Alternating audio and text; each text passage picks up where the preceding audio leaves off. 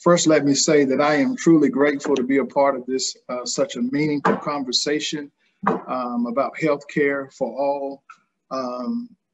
Tonight, I'm here as not as an adjunct professor, but or representing Shaw, but tonight I'm here as a faith leader, sharing my thoughts and feelings about healthcare for all.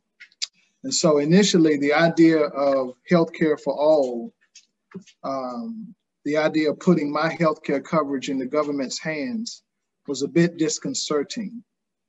What came to my mind when I thought about healthcare for all was restrictive insurance policies, long wait lines, not being able to see the provider of my choice.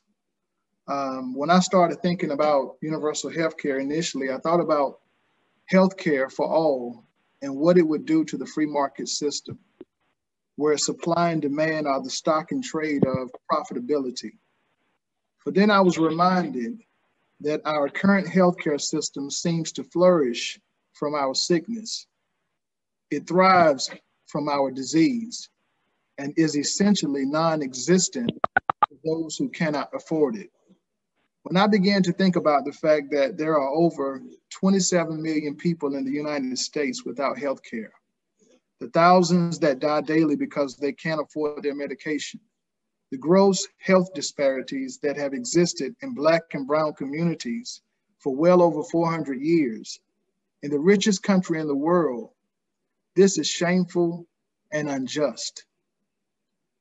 There are many words to define the word justice in the Hebrew Bible, but the constant theme throughout all of these definitions for justice, the constant theme throughout is synonymous with restoration.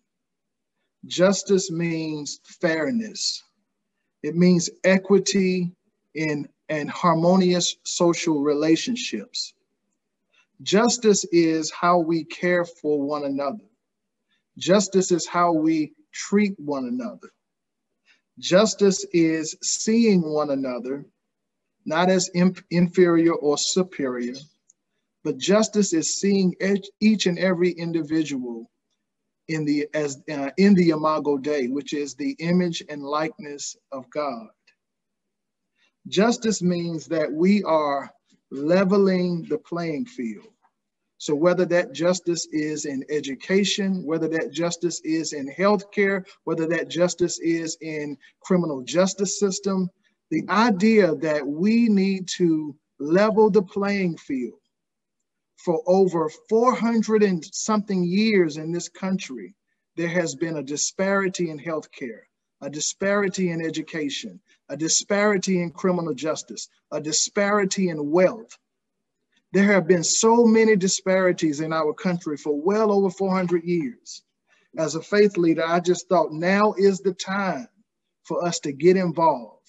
And I believe that there is an awakening in this country. There's an awakening happening. There's an open door right now for people of faith, people of conscience, to roll up our sleeves and get involved in the fight.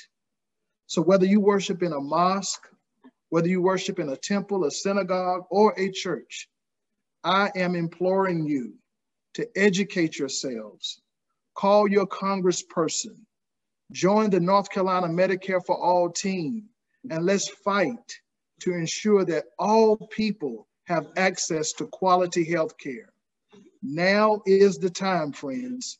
And I'm excited to be a part of this coalition. I'm excited to be a part of this fight, because Jesus said, what you do unto the least of these, you've done it unto me. God bless you. And I look forward to working with each and every one of you.